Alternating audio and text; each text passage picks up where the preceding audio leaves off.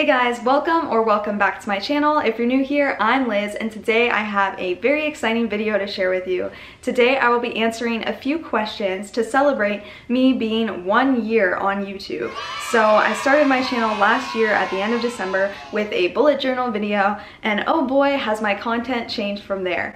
I thought I would dedicate this video to learn a little bit about me, my channel, the struggles, the highs, the lows of what I've gone through with creating content here on YouTube. So in case you are interested in learning what the behind the scenes is like for a YouTube creator, just keep on watching. And thank you guys so much for making the whole last year so successful and awesome.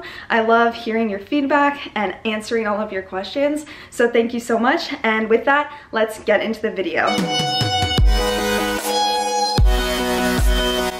The first question is, why did you start a YouTube channel? So when I first made my channel, I did actually kind of have a short video on why I made my channel, but I basically had been thinking about making a channel for years because I grew up watching YouTube and different creators, and I thought it was really cool that you could share your ideas, you could share your art, you could share your thoughts, opinions, and you could share advice to help others. And so I started my channel because I wanted to help other people find their path, especially in STEM, so math and computer science, because I felt that when I was in school, there wasn't a lot of women and female representation, and also there wasn't a lot of guidance in terms of how to navigate your classes and how you can graduate on time. And so I ended up being one of the few people to graduate with a double major in math and computer science, and I felt like I didn't know how to do that because I didn't see anyone else do it. And so I want to help people that are on a similar path, or they are curious about technology, they're curious about computer science,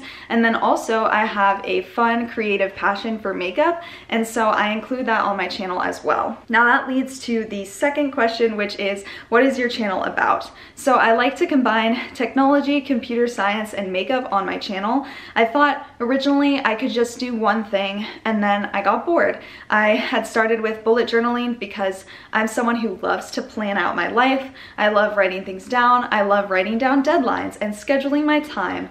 And then I quickly realized that there was a lot of pressure to film and make my art perfect. So I didn't like doing bullet journaling videos as much, but I did really like making advice videos and tips and giving my own personal experiences for, you know, what it's like being in computer science and tech and cybersecurity and math.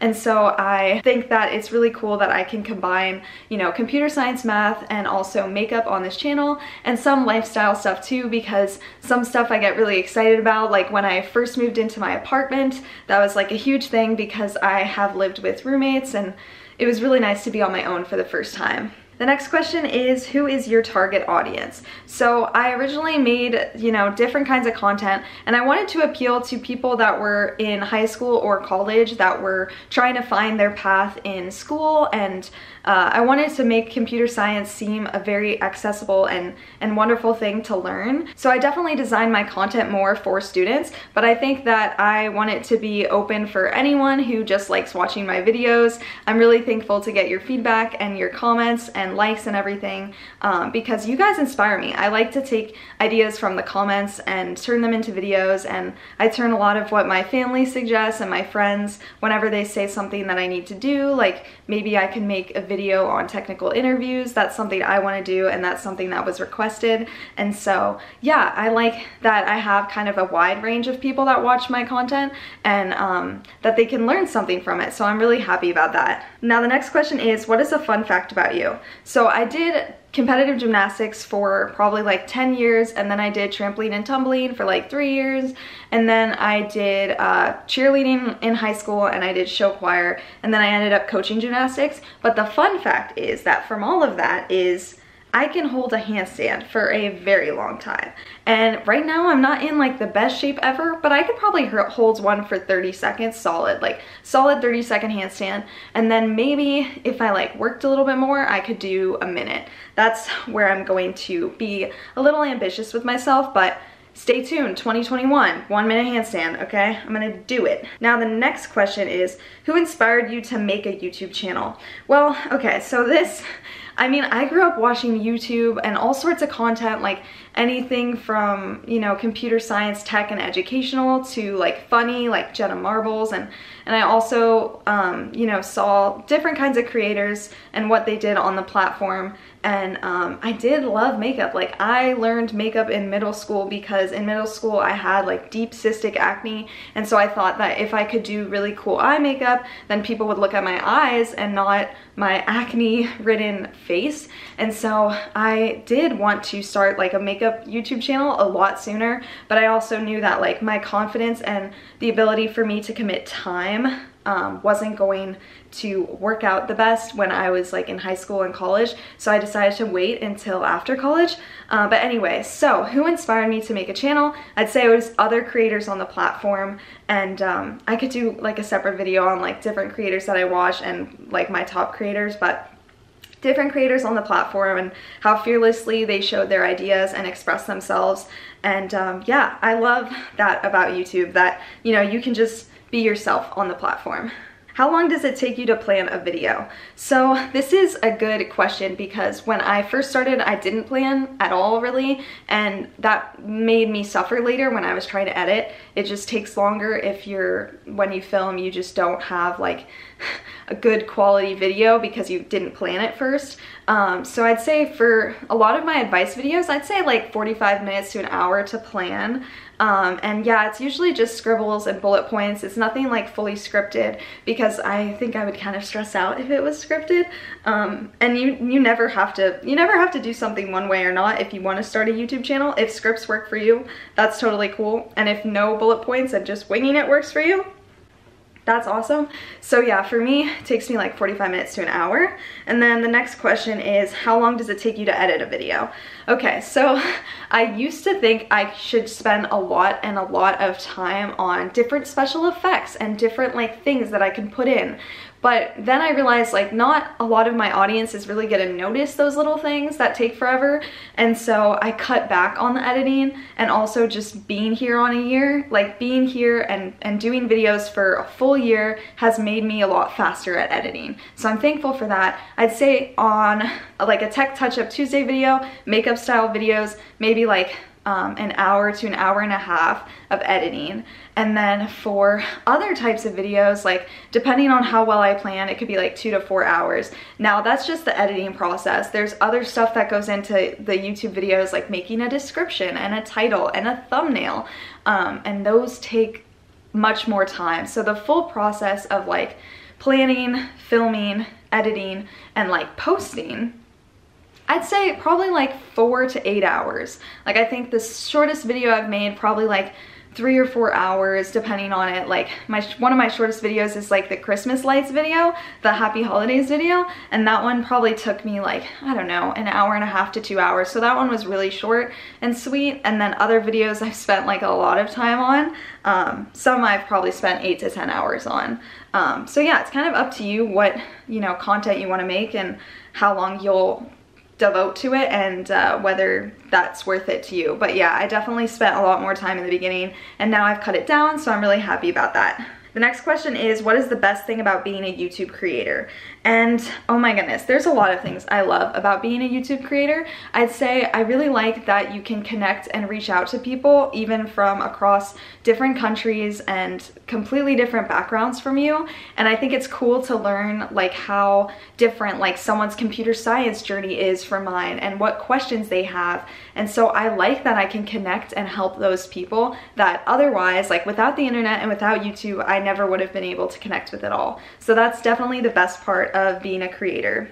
What is the worst thing about being a YouTube creator? So because my channel is kind of on the smaller side, I haven't dealt with a lot of like negativity or hate comments or something weird, but I would say probably the worst thing about being a YouTube creator is like kind of worrying about certain people that you will never see online. And so just kind of realizing that like what you're doing is really good, but there still may be those weird trolls out there that may try to bring you down.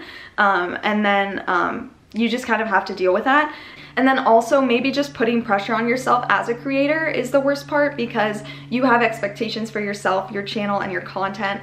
And you know, how good you do and the videos you make are not necessarily reflected by the number of views you get or the number of likes or the number of dislikes or the number of comments. And so in your head, you do want your videos to get seen by more people. You do want more people to like your content, and that's a great thing, but just making sure that you don't internalize it too much, because again, like, you should just be making content because it makes you happy, not because you want to be like a viral internet star, because otherwise that may be a goal that just isn't attainable, because again, like, the internet is unpredictable, and shouldn't put pressure on yourself for things that you can't control. What is the easiest part about making videos? So for me, I have like a list of ideas that I like to do. So I think for me, the easiest part is writing down an idea, just writing it down and being super inspired. And then everything else is really hard. But yeah, towards the end, it's harder. But in the very beginning, when you think of an idea and you write it down, it's the easiest part, and it's like really exciting too.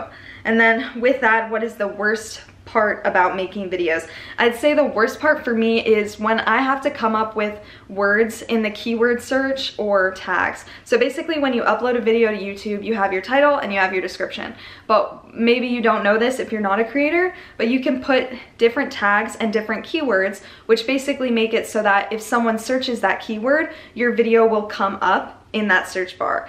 And so there's like a lot of different science to it. There's algorithms and there's different techniques you can use so that, you know, if I have a video that's, you know, how do I double major in math and computer science, then I need to make sure that my keywords match that title and that they're relevant, so that if someone searches something like that, then they can see my video and they can realize, like, yeah, that is kind of what I'm looking for, and they'll watch it. But for me, I always feel like it's an annoying kind of guessing game where sometimes I feel like, well, I'm a smaller creator, like, how are my videos going to get seen if they're on like page 37 of the search results? So I'd say the hardest part for me is definitely the keyword search and the tags. The thumbnails are pretty fun, and the description is pretty straightforward. I try to have like relevant links to other videos in my descriptions, and so that stuff is like pretty easy. But yeah, definitely the keyword search and the tags. I don't like that at all. Now the next thing is tips or advice for others starting a YouTube channel.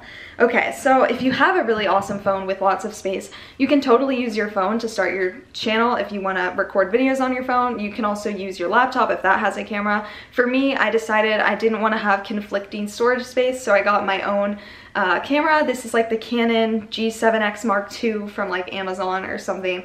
It works really well, and I suggest if you use a camera or if you use your phone, whatever works, make sure you have your batteries available. So my camera came with one battery, and then I decided to get 2 extra batteries, and so that way I can have like 3 fully charged batteries and switch between them when I am, say, like if you're filming like your travel videos. So especially like if you're outside for, you know, 24 hours and you want to record things throughout the day, it's really helpful to have extra batteries.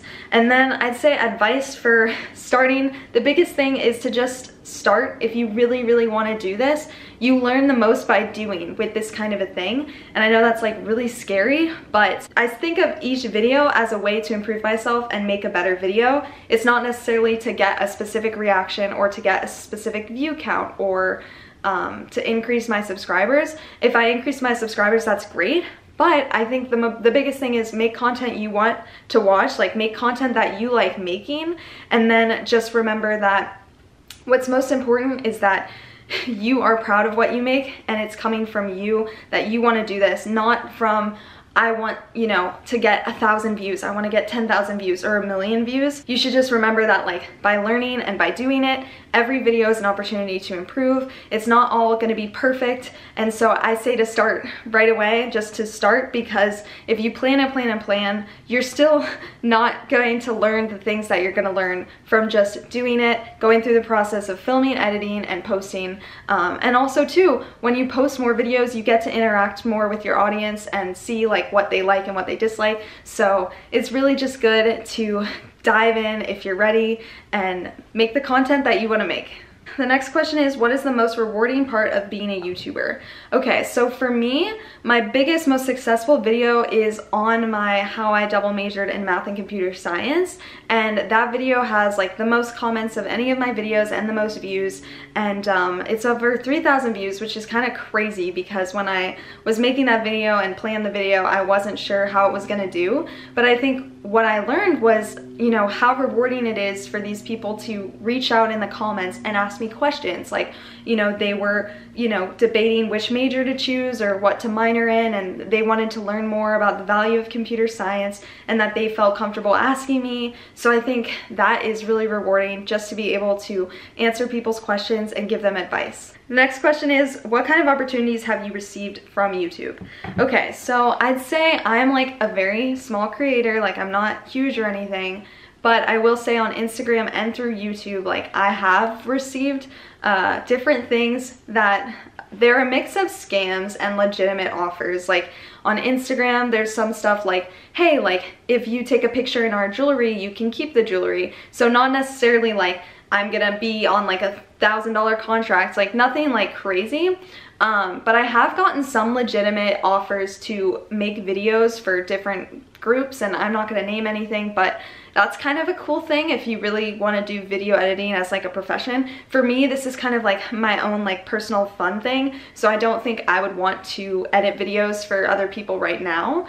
But that was kind of a cool thing, and so yeah, it'll be interesting to see if like in the next years if that changes or whatnot. But I would just say, if you start on YouTube, if you get big or if you don't get big, just beware of scams. And you know, if an Instagram page has hundreds of thousands of followers and they want you to model for them, you know, that might not be the best decision. So just look into things and always Google if you're unsure of a company to work with. Google helps you find, you know, the real tea, the real scoop on different companies and whether they are legit or whether they will scam you. The next question is, how would you feel if an employer found out about your YouTube channel? Okay, so this one I've thought about a lot, because for me, I like being transparent and honest with you guys, but I also know that the internet is a scary place, and so I have to protect certain things and keep certain personal information private. However, I see my YouTube channel as an asset. I see my YouTube channel as an additional skill set and something that reflects the things that I've learned. So I see it as a tool to help me. And if an employer for some reason said that because of your YouTube channel we don't want to hire you, I'd say, okay, I respect that decision, and I would go with a different company. Because for me, this is a hobby, it's a fun thing. I feel like it helps other people. I don't really see why there would be something on my channel that I would be worried if an employer found out about, because again, I like to be honest, and if they have a problem with something that, you know, I'm open and honest about, then I think that wouldn't work. That wouldn't be a partnership that I would want to partake in. And so I think, again, like, you know, being able to edit videos and do social media and kind of market yourself in a certain way. And also with YouTube, I've learned to talk in a certain way and try to articulate my ideas more effectively. So I think there are a lot of skills that can be learned from having a YouTube channel. And I think that's something that, although I wouldn't put on my resume, like, go check out my YouTube channel, it is something where if an employer found out, I would totally have a conversation with them and explain to them all of the wonderful things that I have been able to do with my YouTube channel. Okay, second to last question, what has changed about your content from when you first started? So I originally was like, I'm gonna do bullet journal videos because it's artistic, and I thought like I won't put myself out there as much, and it can be like a fun artistic hobby. And it really was. But I realized I didn't have as much time to dedicate to bullet journaling and to different artistic things that I was doing, because it's one thing to draw and color, but then it's another thing to set up a camera and always focus on whether you're in frame, and then it takes up a lot of camera space because you're recording for hours. If that's how long it takes you, then you have to edit the footage. So yeah, so the art thing is like more of like, I want to do that when I feel like it and when I'm inspired, but not every every week and not twice a week and nothing like that. So then I had some videos on, you know, advice, and I did some makeup videos. So I love, you know, the artistry of makeup. It's something that I find really fun. And then with my computer science and math content, it's been awesome to share my experiences with you guys and answer your questions, and also, you know, take your ideas and make them into videos, because some of these things, like, I didn't even think about, and then I realized, like, oh, this could really help someone. And that's one of the reasons why I think I'm gonna make some, like, you know, how to get your first internship videos, or how to do well on a technical interview, because I think that would help out a lot of people, because technical interviews are stressful.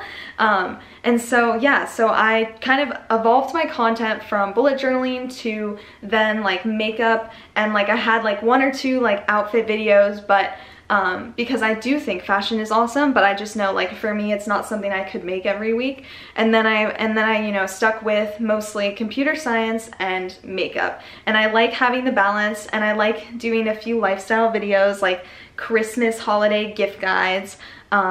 And so yeah, and I'm excited to see if my content evolves even more. It kind of sounds like I'm all over the place, but for me, you know, if you have an idea and you want to run with it, like, there's no harm in just going with the flow. If it makes you happy, then you should do it. The final question, which is the juiciest question, it is, does being a YouTube creator negatively affect your mental health? Is it worth it? So I will start off by saying absolutely it is worth it.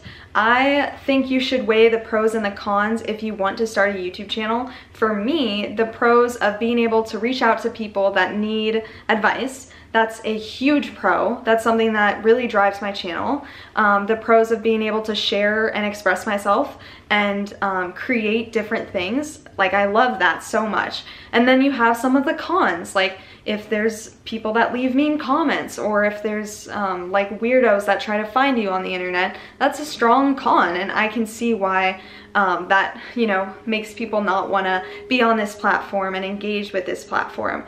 For me, I think, yeah, the pros absolutely outweigh the cons, and I am so happy that I have my YouTube channel. And then I will also say, does it negatively affect my mental health? I'd say, you know, it's kind of like any kind of hobby that you have and living your life. You have to do things in moderation. You have these stories about like YouTube creators staying up all night trying to edit a video or post a video, and that's a real thing. But a lot of times, like, we want to do that. Like, I know for me, I've never felt, again, like, I've never had a sponsorship. I've never been like paid for video. I've never made money on YouTube. I'm very small, so I don't feel like pressure to, you know, deliver at a certain time.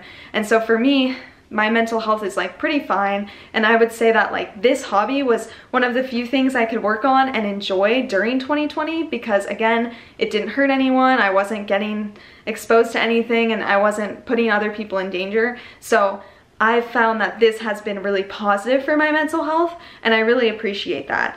But again, like, if you do become like a larger creator, and then there's expectations of sponsorships and money, like if you end up having your livelihood depend on YouTube, again, the internet is crazy and unpredictable, so I can see how that would be stressful. But for me, absolutely, YouTube is completely worth it. I'm so happy I started my channel. I'm so happy I've grown here 1 complete year with you guys on YouTube. Thank you guys so much for watching. Let me know what you think of the video, or if you have any additional questions, please comment them down below. I'd love to make more Q&A videos if you liked this one. Thank you guys so much. I hope you have a wonderful rest of your Thursday, and I will see you very soon.